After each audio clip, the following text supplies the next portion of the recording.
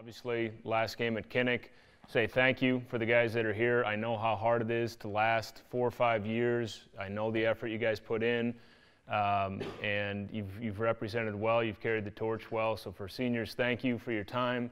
I know how hard it is. I mean, it's not just 13, 14 games a year.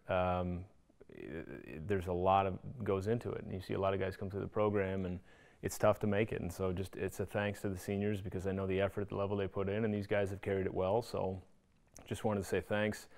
You know, mostly my senior day, it was just being around the other guys that I've grown accustomed to and built the bond and the brotherhood with for the last 4 to 5 years, and then seeing my parents out there, you know, it gets a little emotional.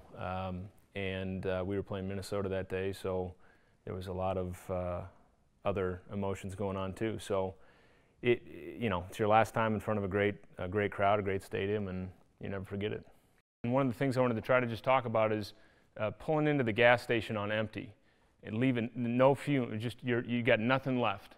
And one of the things that I think was a reason we had a lot of success in our last couple of years is we had a lot of guys that bought into that. Just everything you got, nothing left. I grew up a Hawk fan, and one of the decisions was if I went to another school and I played Iowa and we won, I wouldn't be happy.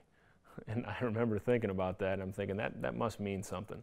And that was part of it. But obviously there's no pro sports in this state, and you know, the Hawk fans take a lot of pride in their teams, and it was a blast playing here. It was fun, and we had some success. We went through some adversity, and just the guys playing with. I mean, that's what it means to me for Hawkeye football, is just the people, you know, class, work ethic.